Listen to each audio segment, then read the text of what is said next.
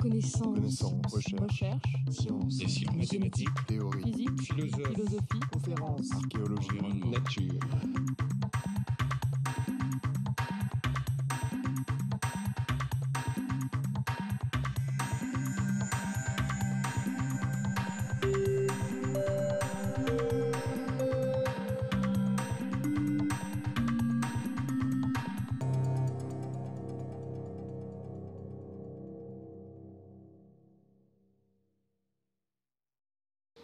Jan Dausset is here forever among most of us, and in this second part of his life, within most of us also. He sometimes whispers, or may whisper, something like this: I intend to report, describe, and comment upon the festivals through the region of myself which I have called Spain. Certainly, his ties with Spain have been stronger than even himself realized in this first part of his life. He met a Spanish person who has been fundamental for his work and everyday life, Rosita, his wife, born in Madrid, and his continuous support. Spain is now the country which more transplants is performing in the world. This is in a great part due to the work of Dausset and a group of Spanish people close to Dausset. At the end of the 70s, a transplant law was issued in Spain, which was a copy of the French one. The French law had been inspired by Dausset, and most of citizens were in fact organ donors. Dausset had constructed the French HLA laboratory network. 4 laboratories in Spain were considered a part of this French network. One of these laboratories was directed by me, who had just come from London, from Hilliard Feinstein lab. The Spanish HLA lab directors came to Paris every year for the France transplant meeting and also received the new HLA reagents rapidly appearing from pregnancy sera. These laboratories were the embryo of Hispanotransplant. Hispanotransplant was founded in Seville on April 6, 1980. The presidency of the founding was composed of Professor Núñez from Seville, Professor Vives from Barcelona, and myself from Madrid. This was a big success in our fight against Spanish nephrologists, but we were fully supported by the Spanish government and the Kidney Patients Association. In this blurry photograph, you can see Dausset with Hilliard Feinstein, the Secretary of State for Health, Professor Segovia, and my PhD thesis director also, and the head of Kidney Transplant Association, Isabel Entero. All were invited to meeting in the Spanish Kidney Patients Association in Madrid. Isabel Entero, myself, and one government lawyer wrote a very similar law, a draft, a very similar law to the French one, which we passed to the Secretary of State, Professor Segovia. And it was published without modification within 1 month in October 1979. This has been the basis of the Spanish transplant success. In 1991, I introduced Dausset as Doctor Honoris Causa by our University Complutense in Madrid. I compared Dausset with Miguel Servet, the Spanish physician and philosopher who was born in Geneva because of discovering the blood circulation and other ideas. He was in the HLA field one of these pioneers and creative discoverers who had also to suffer humiliations when a very good Italian researcher Ruggero Cepellini, ripped off the writing of his work presented in a scientific meeting before he received the Nobel Prize. Finally, I would like to point out an intimate Dausset ceremony. He sometimes dressed at home the academy dressings and ring given by University of Madrid at his honoris causa doctorate. This stresses the impact that had this fact in his life, no doubt linked to his wife, Rosita, from Madrid. Now I will talk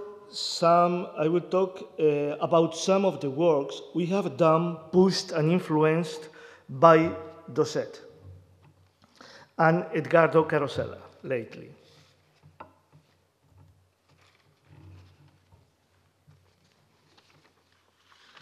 Recently, the HLA region has been shown to contain HLA class 1 E, F, and G loci. G and probably E and F proteins are immunosuppressive at many levels, as shown by Carosella and others. These loci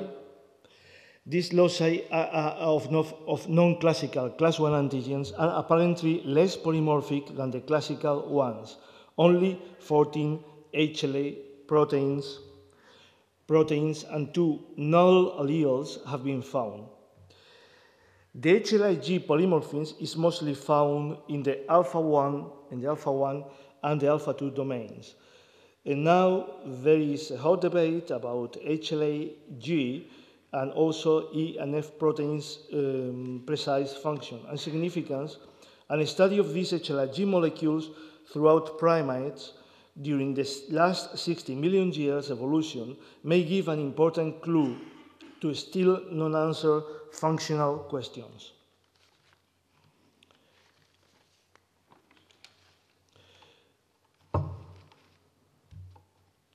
This is again to remark that the HLA-G locus is telomeric to HLA-A locus. Here you can see represented 3 generations of a big human family. Several members do not have the normal HLA-G molecule, both females and males.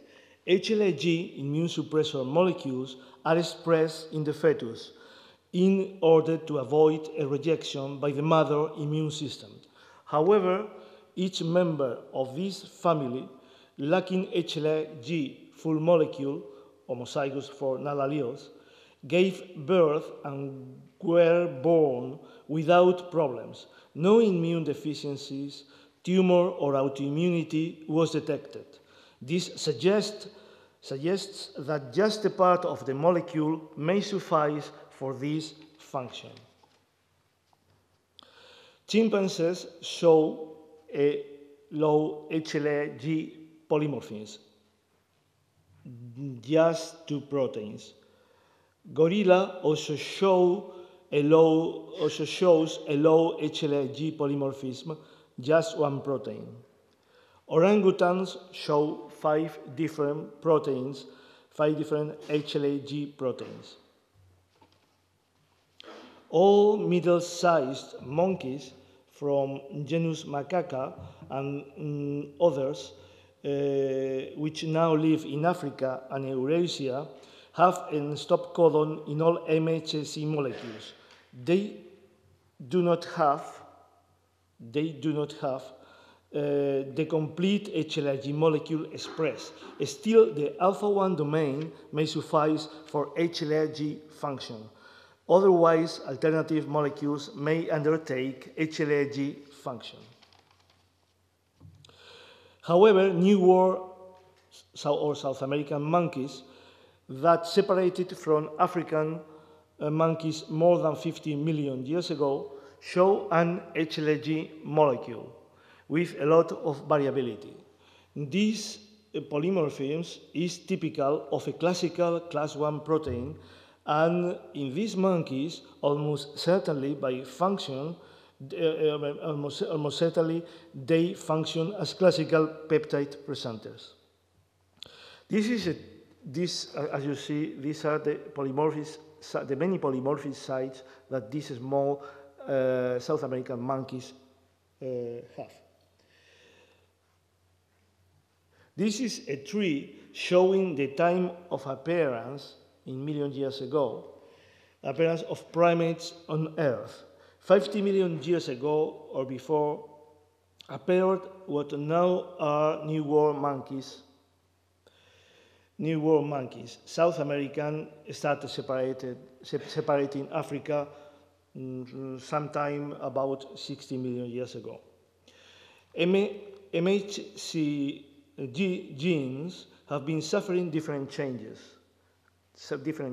which are, I'm not going to detail them, but they have been suffering different changes over the primate evolution. For instance, no medium-sized African Eurasian monkeys like macaca, as I have said, all of these, they don't show a complete HLA-G molecule. While some humans do not have the complete HLA-G protein, neither. It seems that the immunosuppressive HLA-G molecule is important for fetus acceptance and other other immunosuppressive functions in every species, but every species has its own features. The other topic related to major histocompatibility complex and the evolution of the major histocompatibility complex is the evolution in wild small songbirds. Birds consist of about 10,000 species. Songbirds or small birds are about half of them, 5,000 species. Now, this is the wild chicken from Indochina forest. We must remember that the major histocompatibility complex was discovered in chicken and not in mice. If we have 2 billion living chicken today, now, they will have disappeared in human mouths within a month.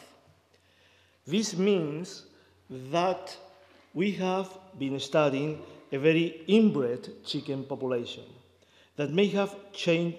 They may have changed the major histocompatibility complex in the sense of that chromatids are quite similar, and DNA exchange between these chromatids are enhanced. This would be probably the cause that the introns in chicken MHC, are so small, 300 bases. And the high polymorphism also found in the chicken. I have shown already the chicken major histocompatibility complex. I'm not going to get in detail into this. In fact, MHC introns in chickens are very short, and this is because this major histocompatibility complex has been called minimal essential MHC. We should name artificial MHC.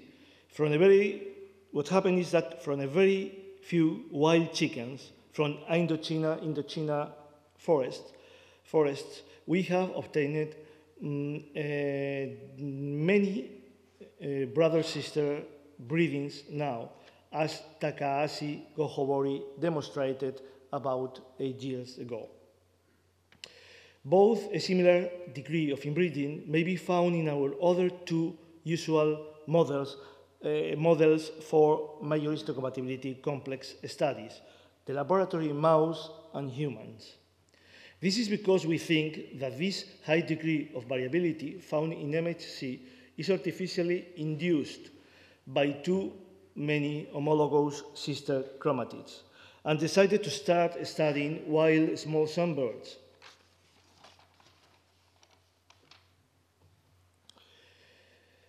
This incidentally, I would like to tell you that you see here a red canary.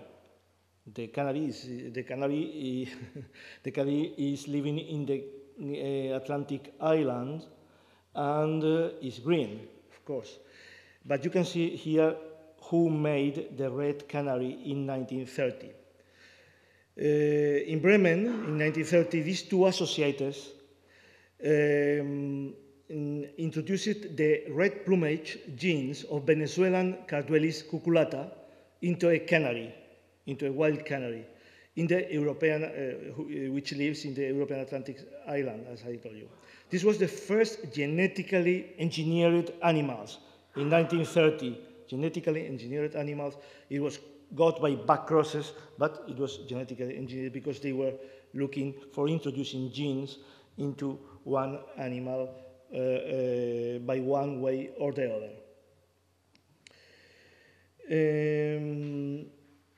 So we have studied many wild sunbird species, and we are going to refer to a family of 3 species from genus Carduelis, seaskins and goldfinches.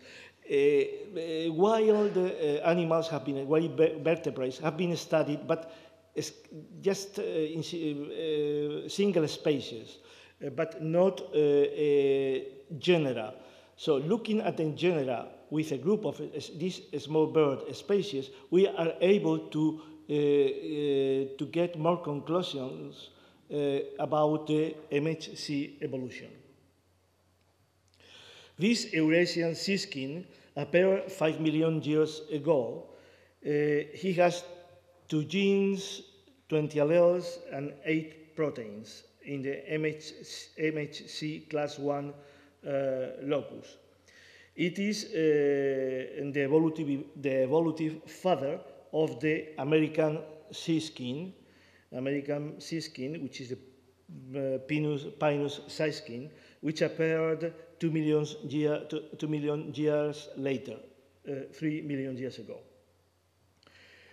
It has 2 class 1 genes, 8 alleles, and 8 proteins. In addition, his relative, the black seaskin, which appeared on Earth 1 million years ago only, had and it is endemic of on the Titicaca Lake region in the Altiplano between Bolivia and Peru. Has also 2 genes, 12 alleles, and 8 proteins.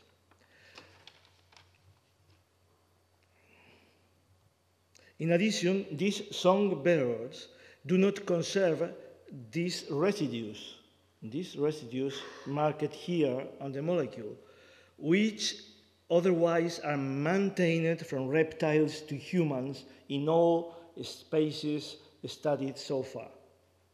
This might support the hypothesis that these small birds are the closest descendants of dinosaurs, as many people put forward.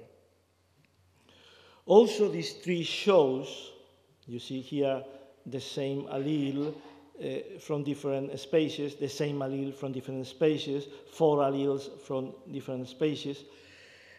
Also, we can see that the same MHC class 1 protein, also these 3 shows that several wild sunbird species share the same alleles, pointing out that there is little natural pressure for diversification.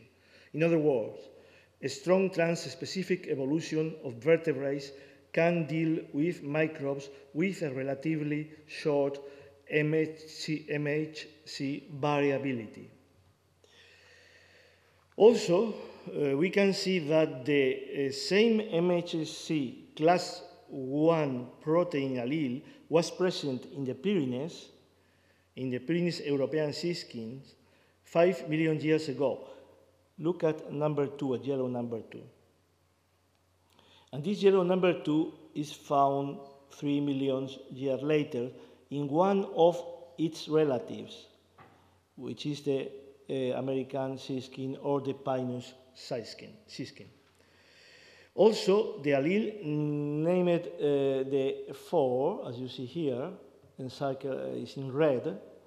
You can see that it was present in the Pyrenees in the present 5 million years ago, and it is also present in these species, the black siskin, which only appeared on Earth 1 million years ago. In conclusion, this model of wild vertebrates genera do not support the existence of a natural, very polymorphic major histocompatibility complex, as we see in the what we call artificial human, mouse, and chicken models. All have undergone through a clear bottleneck, and also a big inbreeding because of a rapid expansion. This also confirms isolated observation of major histocompatibility complex low variability in certain wild species, not in general, like cheetah or Syrian hamster. So thank you very much. Thank you very much. This is all.